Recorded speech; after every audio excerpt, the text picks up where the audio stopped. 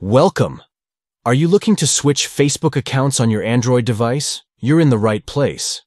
Today, I'll guide you through the updated steps to make it easy and quick. First, launch the Facebook app on your Android device. Once you're in, you'll want to tap the menu icon. That's the 3 horizontal lines located in the top right corner of your screen.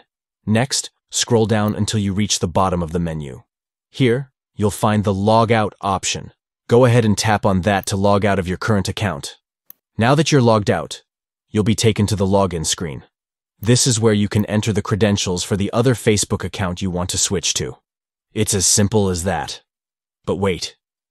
If you've previously logged into multiple accounts, you might have an even easier option. You may see a Switch Account option right on the screen.